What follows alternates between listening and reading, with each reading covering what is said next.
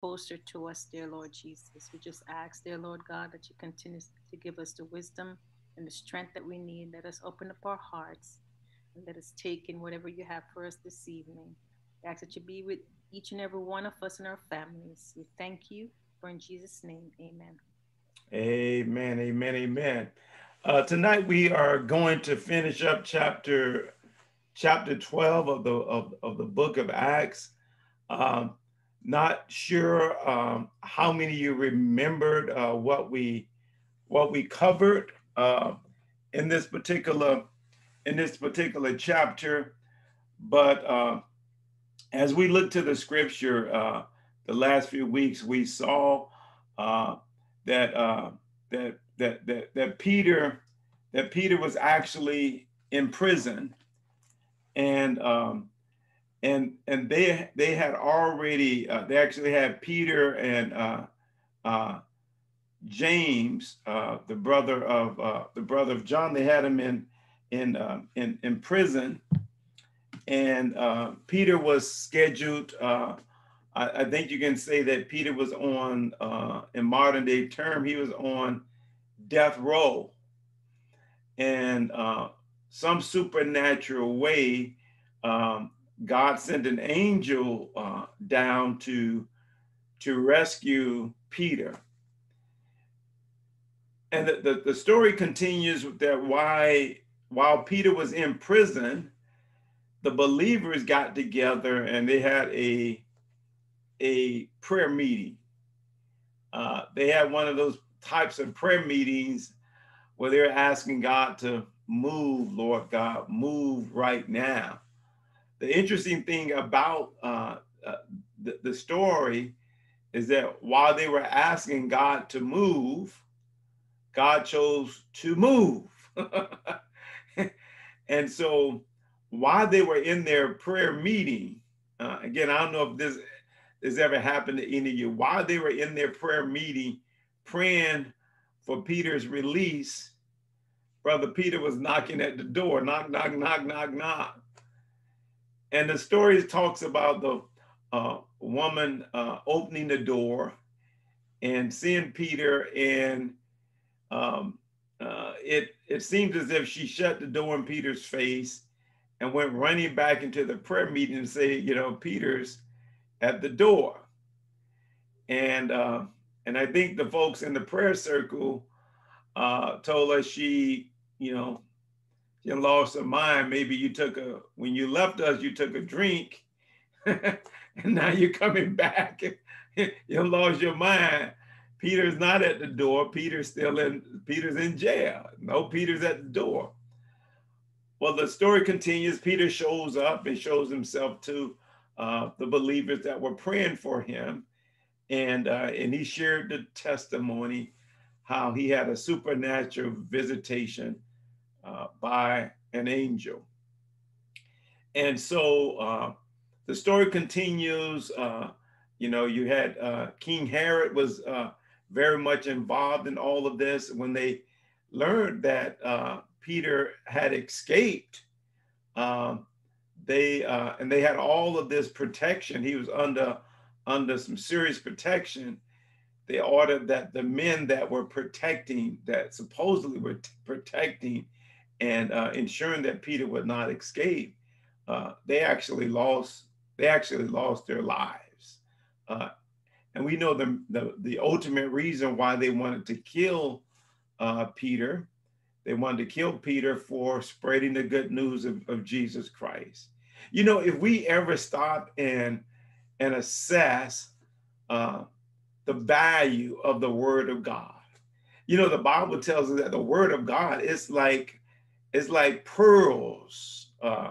It's extremely valuable.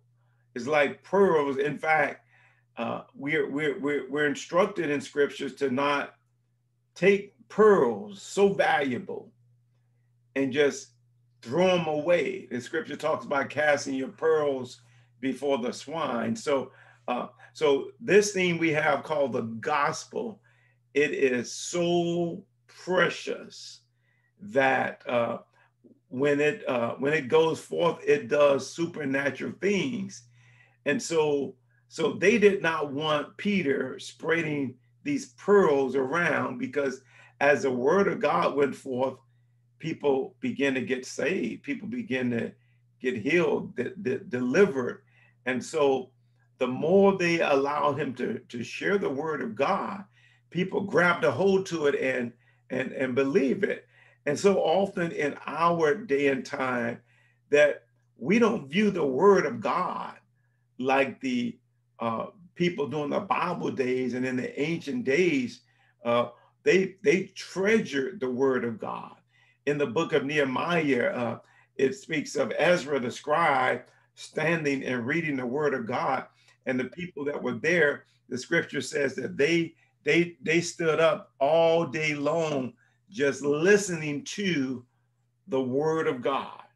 We know faith cometh by hearing, and hearing what? The word of God, the word of God, the word of God. So we have to be real careful. We have to be real careful about this word, because it is so precious, people of God. It is so precious. And so when it comes out of our mouth, it has an assignment. The scripture says it will accomplish all that God has set out for it to accomplish, that it will never return void. It never returned empty-handed. So that's what Peter was doing. And so Peter was God's man, and God still had some work to do in Peter's life.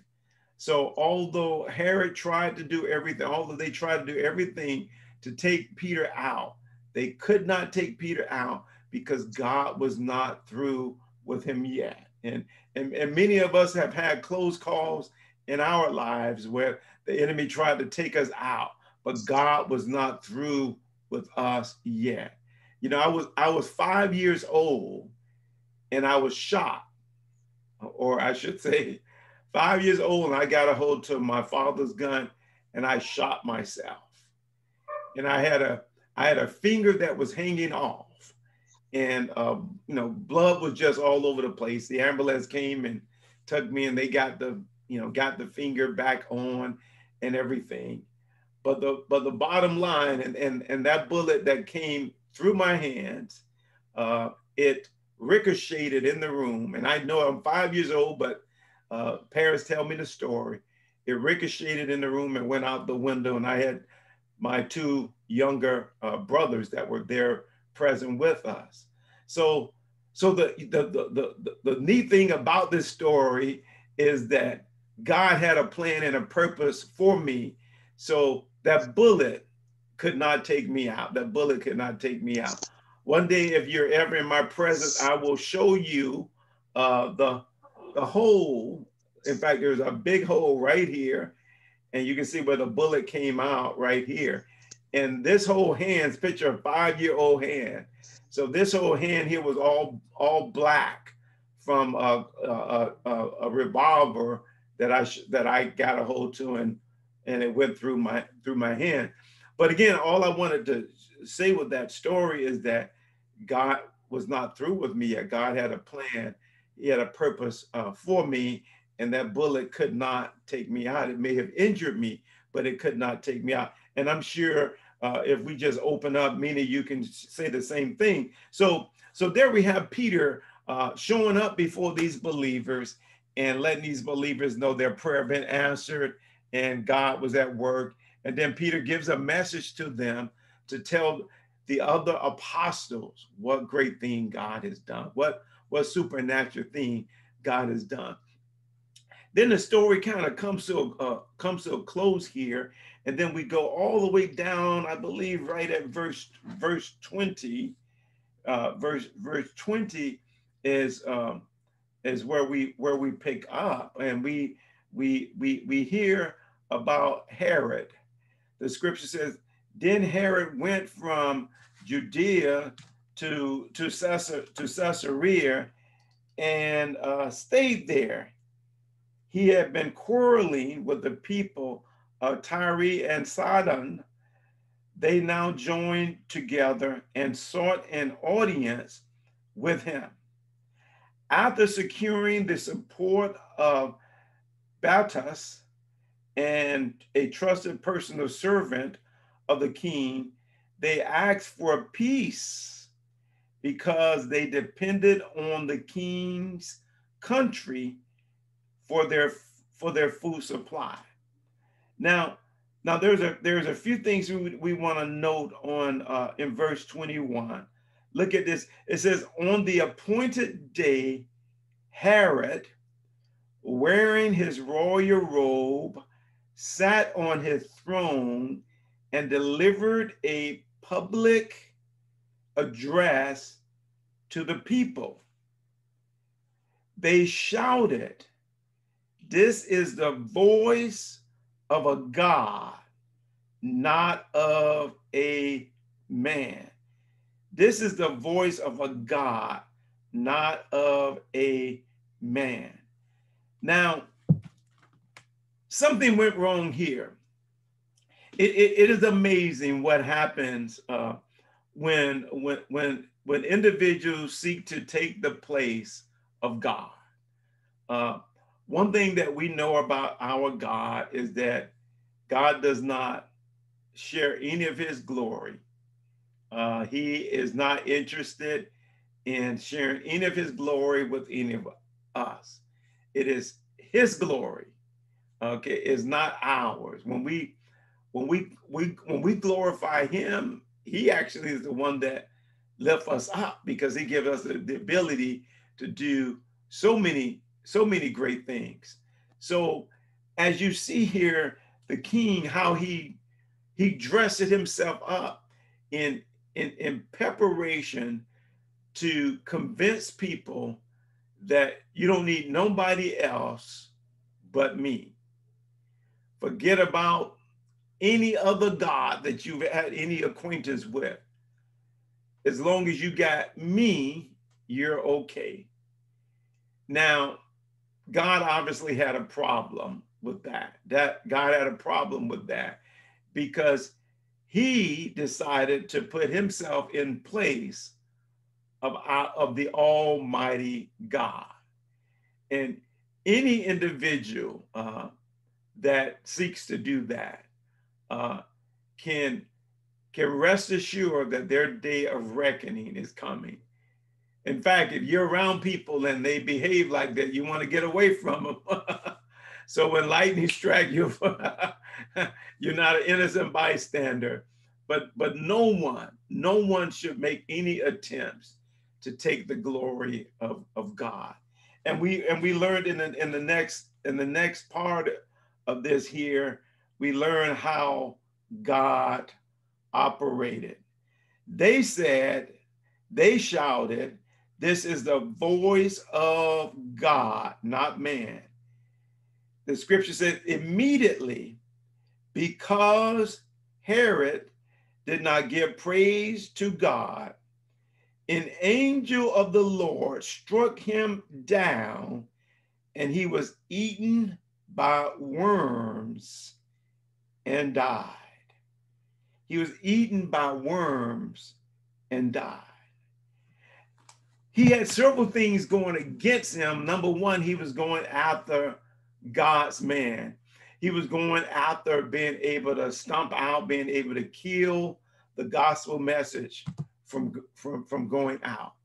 You know, the last thing anyone on this earth should want to do is interfere with the preaching and the teaching of the gospel. We know that part of Jesus' final exit strategy out of this world, Jesus gave what is known as the Great Commission statement or charge. And he charged us to do what? Can someone tell me?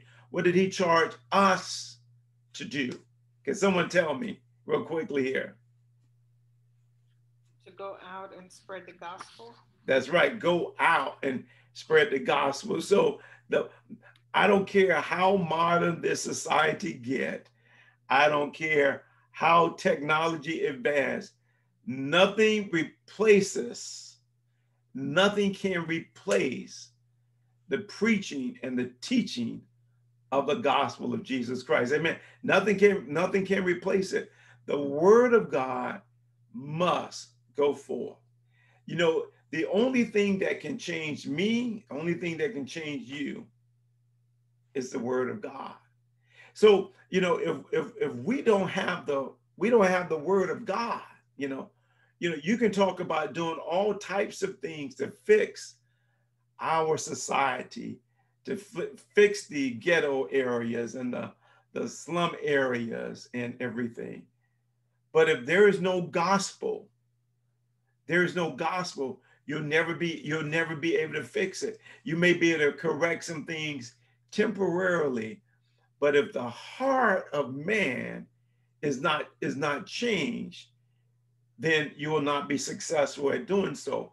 So it was Herod's vision and goal to stump out the gospel message. So he went after those apostles. He went after them. He wanted to kill them. And there's something about, well, if you're ever trying to get rid of a snake, do you chop his tail off?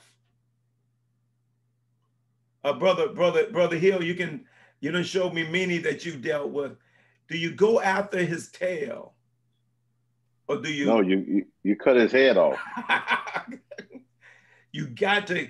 So to send a message to Christians, Herod went after the leader, chop off the leader, cut off the leader, do away with the leader. And if you do away with the leader, you will intimidate all of his followers.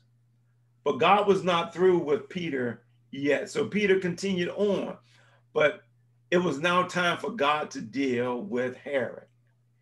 And so because of all of the persecution, because of all of the evil that Herod had done to believers, now he decides to show his power to the people and let the people know, if you got me, you got everything.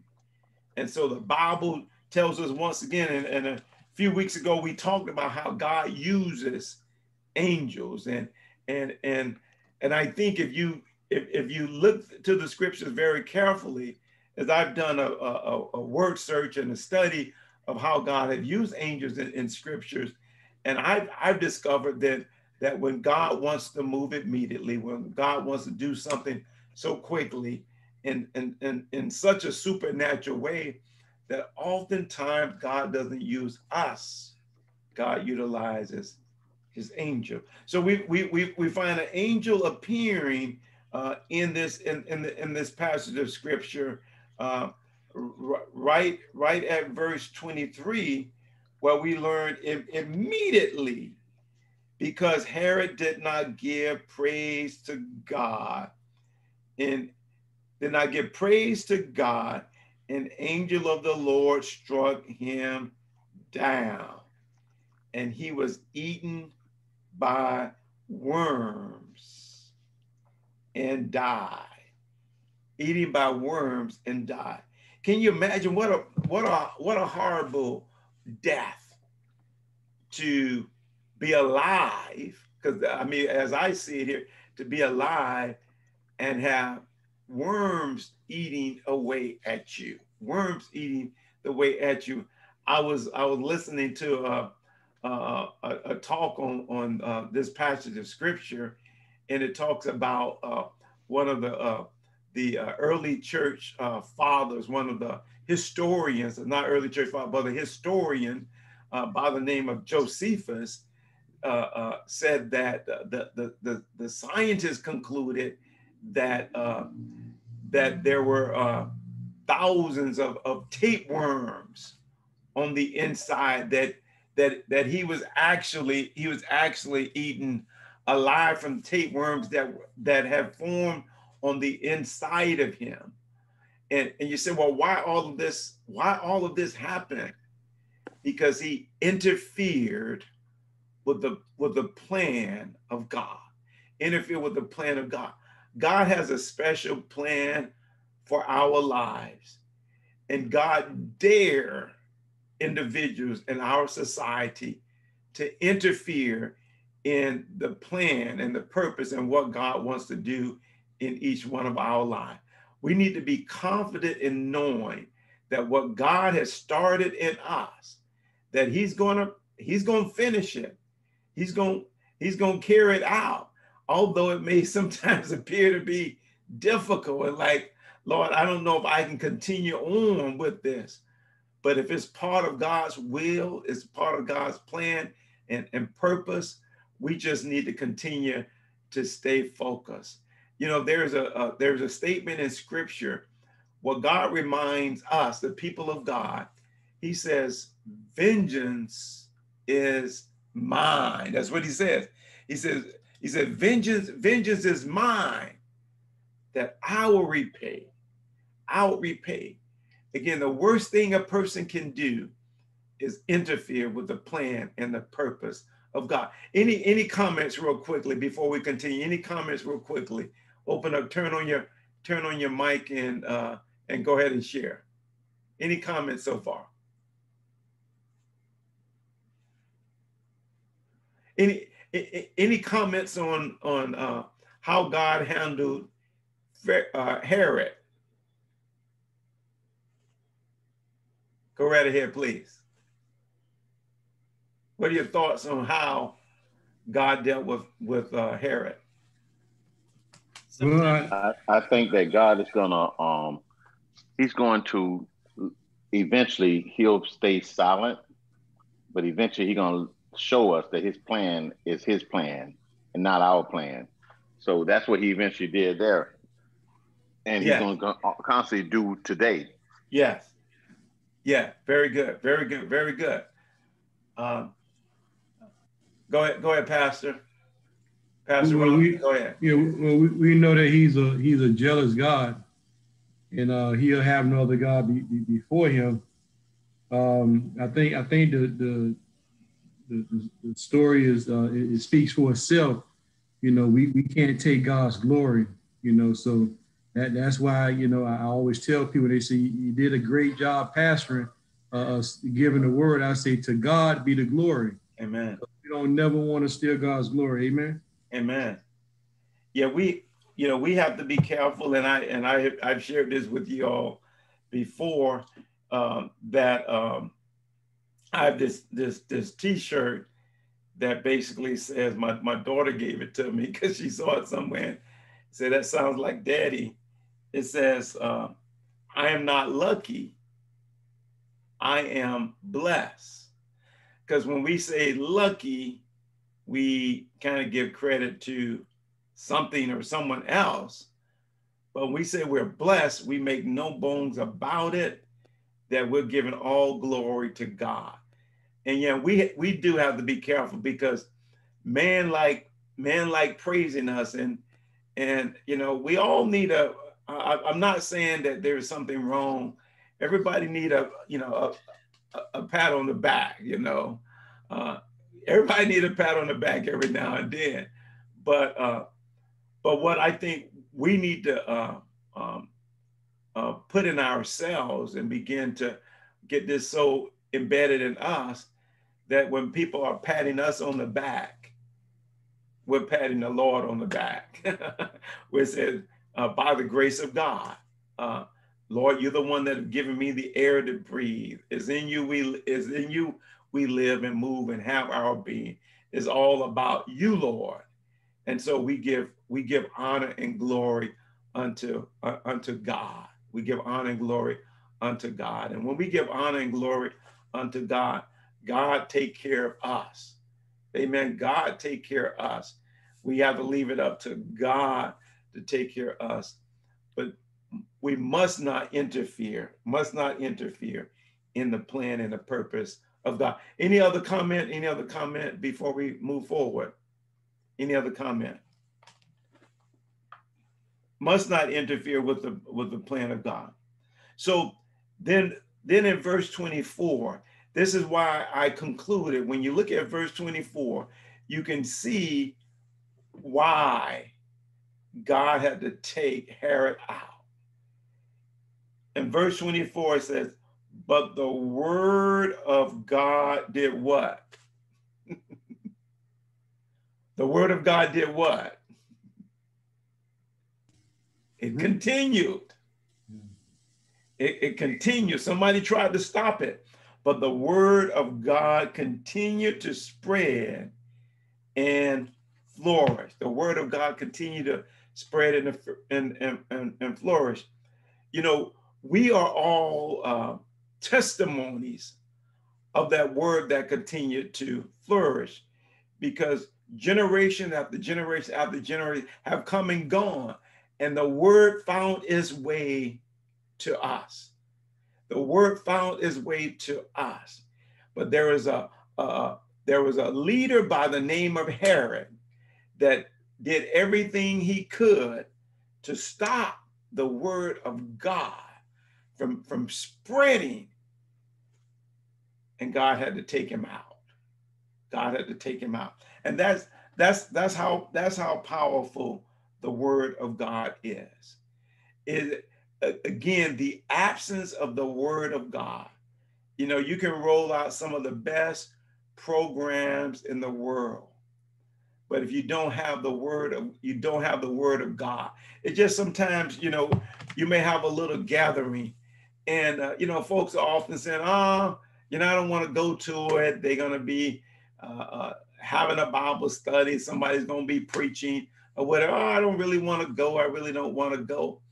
But let me tell you, the absence of the word of God, if you want to see your life change and you want to see the life of others change, you really have to cling to the word of God. It is the word of God, people of God.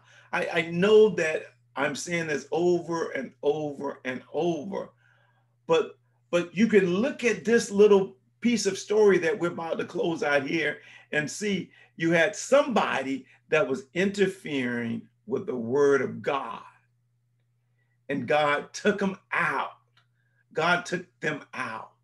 And so when folks are interfering with us, spreading the word of Jesus Christ, spreading the message of hope with Jesus Christ, then you may want to hurry up and start praying for them, because God's coming after them, because God does not want anyone interfering with his word, because the only way that lives will be changed, the only way that hearts will be turned to God is through the word of God. Amen. Through the word of God. Look at these latter scriptures here. Beginning at verse 25, it said, when Barnabas and Saul, soon to be named Paul, had finished their mission. What was their mission? Their mission was to do what? Someone jump in real quick. What was their mission? What to was destroy their the mission? Christians? To destroy the Christians? No, these are the apostles. These are the ministers here of the gospel. To preach a gospel. Yeah, Brother Ed, I know what you're talking about, but Paul had already been converted, so he was he was on the right track to begin to share the good news of Jesus. He had already been converted, so they were working together. Paul, Barnabas, and Saul. The scripture said have finished their mission, and their mission was spreading the gospel throughout that region. When they finished it, the scripture said they returned from Jerusalem, and when they turned from Jerusalem, they were taking with them John, also called Mark. Now in the church at Antioch, there were prophets and teachers: Barnabas, Simeon called Niger, Lucius, and Cyrene and Manna, who had been brought up with Herod the treasurer, and Saul. While they were worshiping the Lord and fasting, the Holy Spirit said, set apart for me Barnabas and Saul for the work to which I have called them. So after they had fasted and prayed, they placed their hands on them and sent them and sent them off. So the conclusion of our story this evening really rests upon Herod, the Lord taking Herod out because he was the one that was interfering with the gospel message, interfering with these apostles and teachers and disciples going forth to share the good news of Jesus Christ. We have to be confident in knowing that when we reach out to share the good news of Jesus Christ, things happen. You know, I'll never forget, I was with the street ministry some years ago, and when I do street ministry, I always like to find certain people, and I'll just go up to them and ask them, you know, can I pray?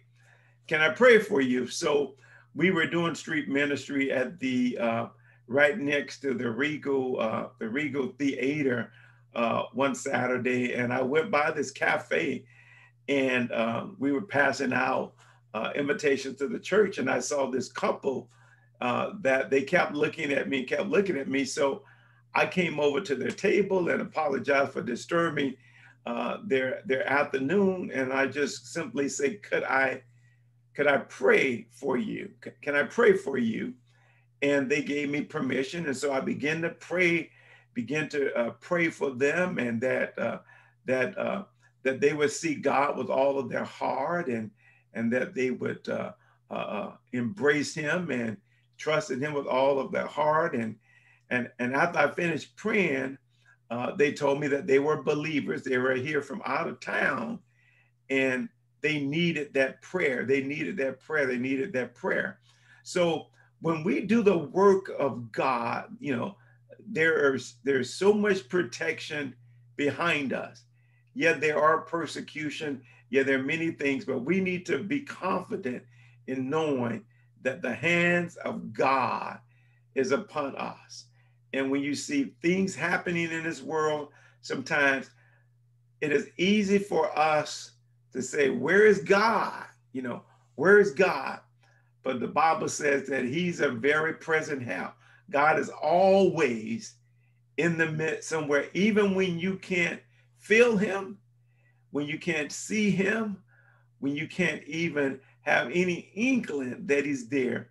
We as the people of God must believe by faith that He's there. Amen. Any final thoughts? Any final thoughts or comments as we prepare to wrap up? Any final thoughts or comments on these passages of scripture this evening? Yes. Go right ahead. The Bible says, touch not my anointing or do my prophet no harm. So, you know, as children of God, we are protected and God has our back. And we don't have to fear when folks come up against us and try to retaliate. We should leave vengeance to the Lord, because the Lord said, touch not my anointed or do my prophets no harm.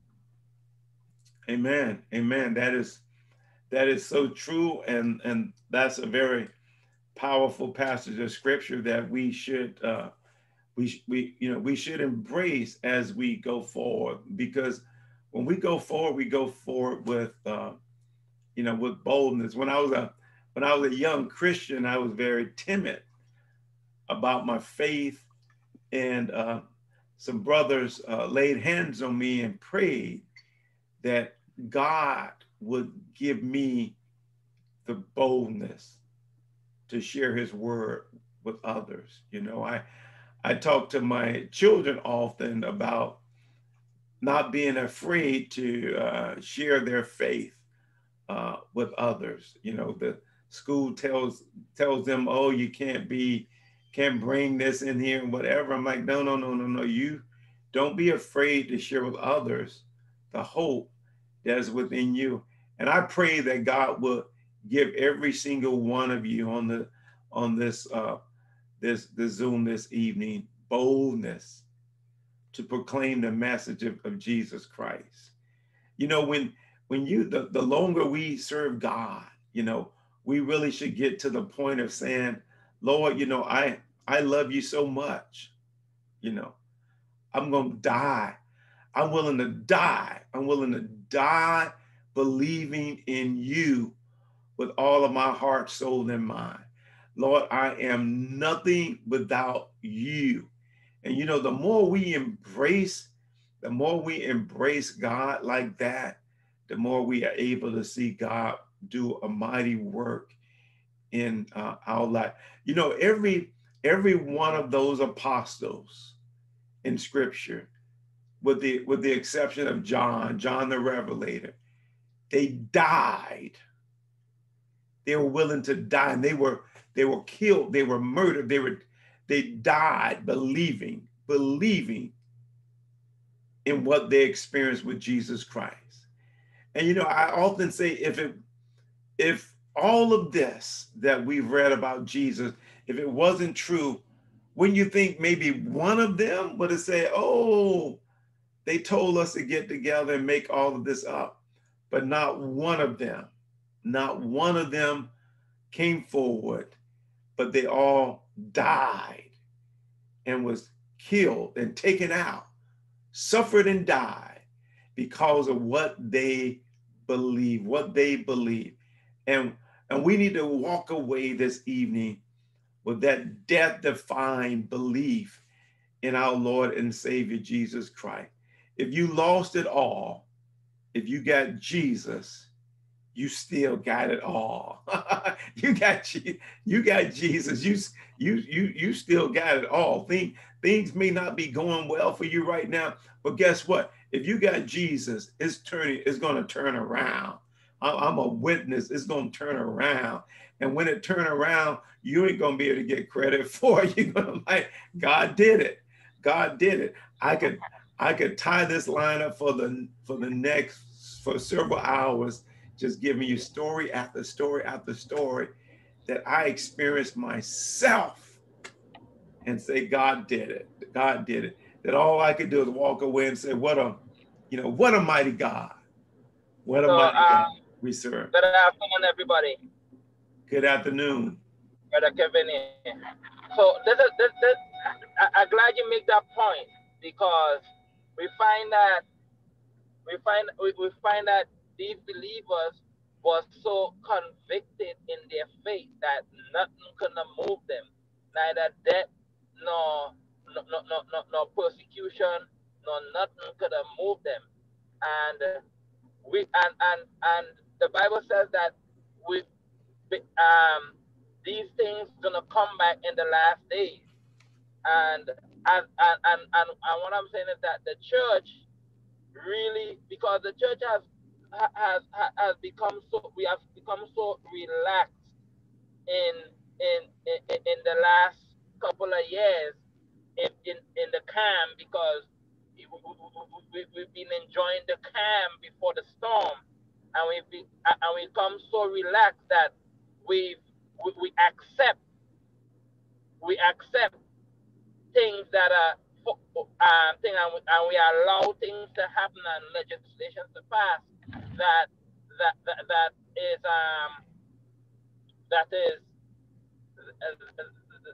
is ungodly, that is not of God, and we compromise because we want to accept and because the world has put the pressure on us and say, oh, we as a Christian, you're supposed to love everybody, right? When the Bible clearly says that God do not love the ways of the heathen. He do not love the ways of the heathen.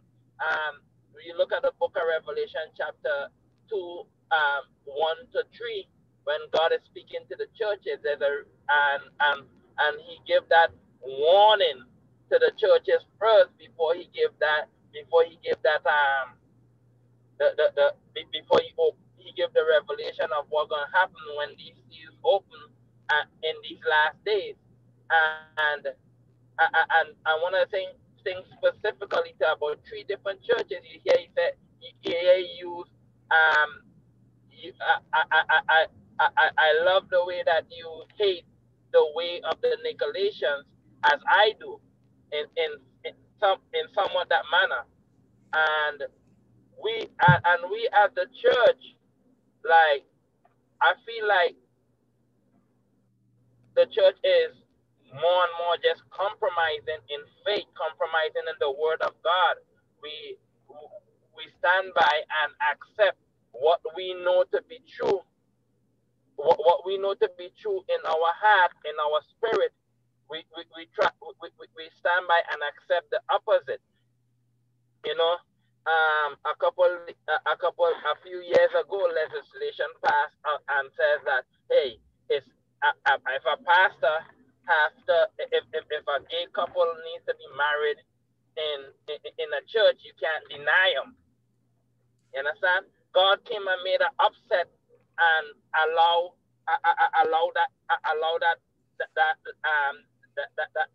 those laws that we've been, because a lot of legislation in the last 8 years, in the last thing of Obama was geared towards the church.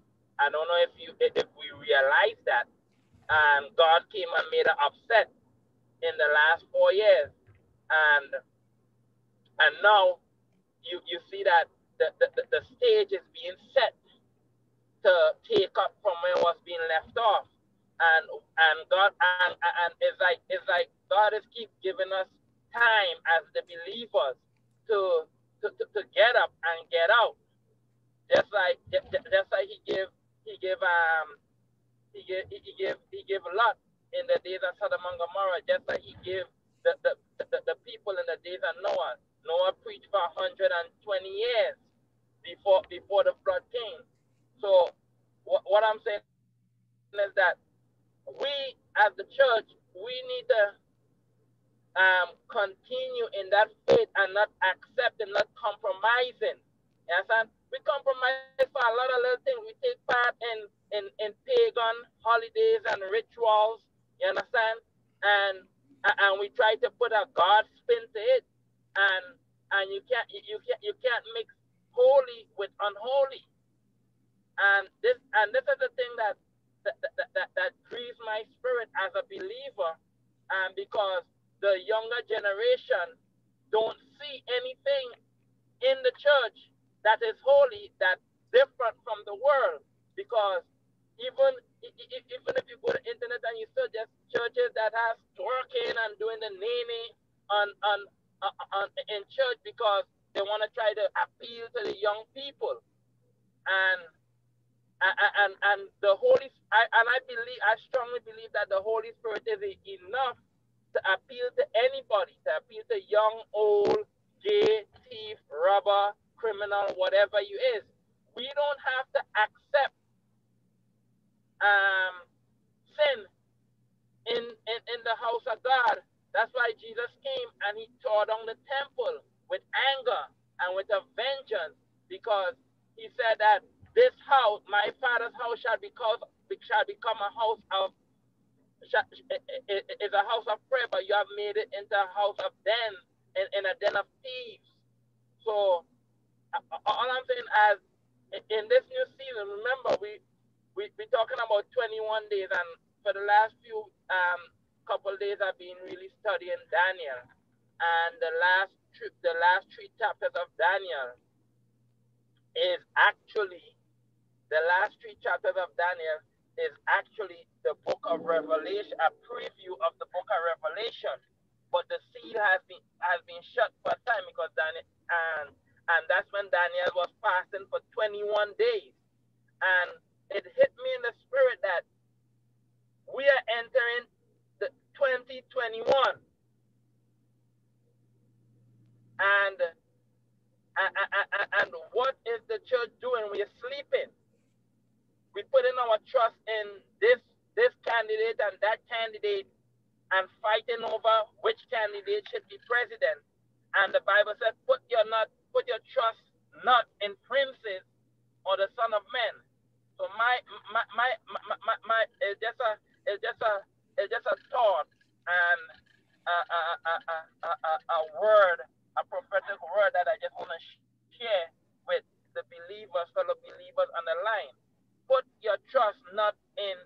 princes or the Son of Man. Put your trust in the Word of God, the unadulterated. Get back to the unadulterated Word of God. Don't try to water it down. Don't mix it. Get back to it.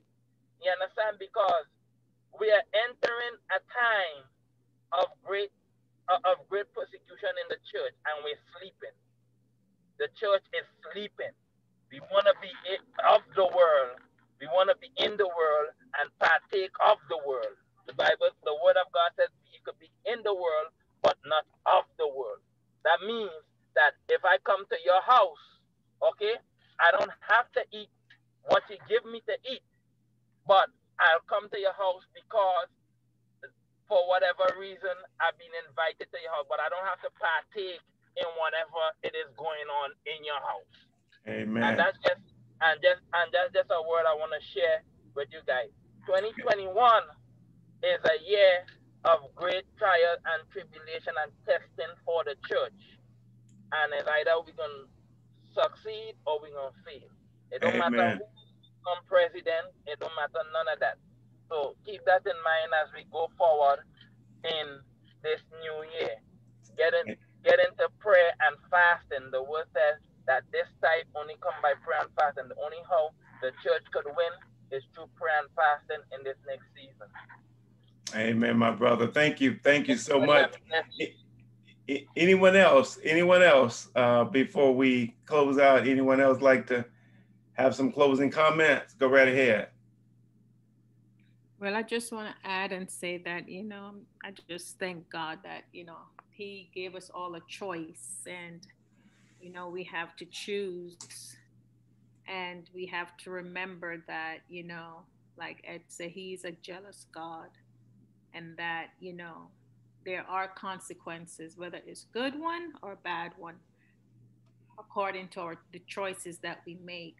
So we all are accountable for our own sins and for our own choices that we make. We're accountable for them, because when we get in front of God, we can't point any fingers. So we have to make sure that we are doing our part, what we're put here for, because we all have a purpose, and we can't look to the left, we can't look to the right.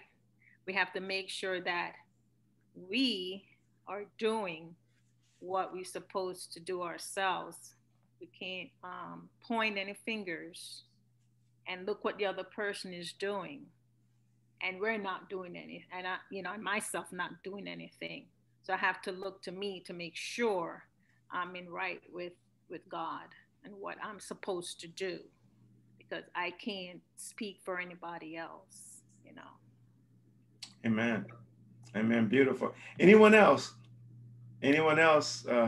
before we close out? Any final thoughts, Brother Hill? Brother. I just want to agree with Sister Christine, because God is going to hold us believers more accountable than the rest of the world.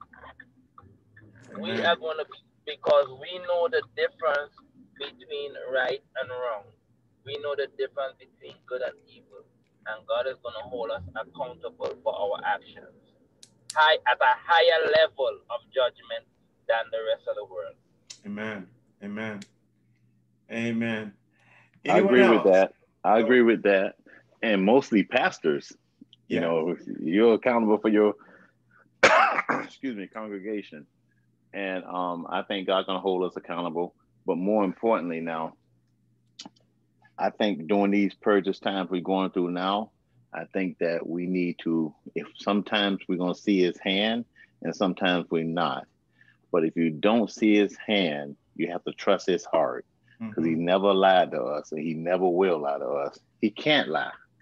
So we just got to trust His heart through whatever we may go through during this time. We just got to trust Him. We know in the beginning that we're going to win. The battle is won in the end. And we just got to trust that fact. And I don't care what this world may present to us. It hadn't changed. This is the same God from the days of Egypt who opened the Red Sea and carried His people, had them wandering in the wilderness for 40 years. Same God. Nothing changed. We still live in the Bible days. That's all I got to say. Amen. Amen. Beautiful. Pastor Eric, you got any closing remarks? Pastor, can you unmute? Yeah. There you go. Very good. Good. Yeah, I definitely enjoyed the text, knowing that we should not get the big head like King Herod did, and taste God glory. So that's something that we all need to take heed of, that whenever God gives us a word, it's not our word, it's his. It's given through the inspiration of the Holy Spirit. One thing that the scripture does say is that we all only know in part, even in prophecy. We all are lovers of the word of God. And I believe in my spirit, that, as long as what the word of God says, I have to stick with the word. It says there's no condemnation in those who are in Christ Jesus. So, we don't want to condemn each other by certain things that we may do, may be contrary to other people. But we want to just continue to continue to go into the highways and byways and spread the good news of Jesus Christ, the best that I can, and that's basically it. That's all Acts is about, the establishment of the churches and continuing to spread the good news of Jesus Christ. So I think as long as we continue to do that with a pure heart and, no contention in us, I believe that we'll be okay. Amen.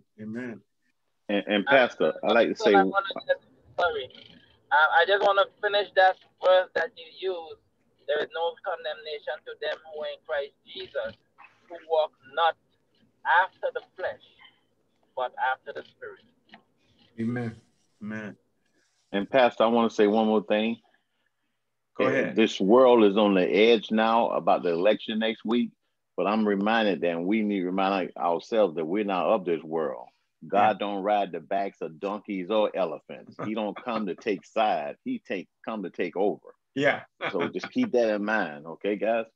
Amen.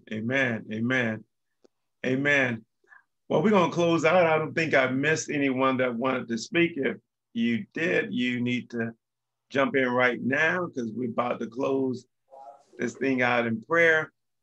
Yeah, Kel. Go ahead. Yes, last time I was asking about the angels, and I see angel shows up again. He shows up again, and where God is using the angels to convey his message. And it was really then, the last time we had that I was on Bible study, we talked about the angels, and you said that everybody has one. And you go back in your mind's eye and you think about some of the close calls you've had, in the past, accidents or stumbles and falls, and you're able to get right back up and do it again. And when I saw in this scripture, the angel shows up again, where the Lord uses him to get a message to Haran, or strike down Haran. And he was eaten by the worms. So that resonated with me, but there was angels. So now when I'm on the highway or riding on the highway, I'm like, hey, where are you at? Where are you? You gotta get me through this traffic, because I can't get it. I gotta go. Yeah. So that kind of resonated with me, and when we went over that part in the scripture about the Lord using an angel again to convey a message, and he got his message across. Amen. They carry out the mission, whatever they've been instructed to do. They do exactly what he told them to do, and they get up out of there. They don't hang around for, because if they hung around people, the first thing folks want to do is worship them, but they do what they need to do what God told them to do, and they're out of there. Well, we're out of time, people of God. Certainly never never out of a desire to worship and be in the presence of the people of God. But we're going to close out in prayer right now. I just want to pray a prayer of boldness over each of us, that we would have the boldness of the original apostles, that we would share the good news of Jesus Christ to all those that we come in contact with, and that we would not allow it to be a mystery that we belong to the household of faith.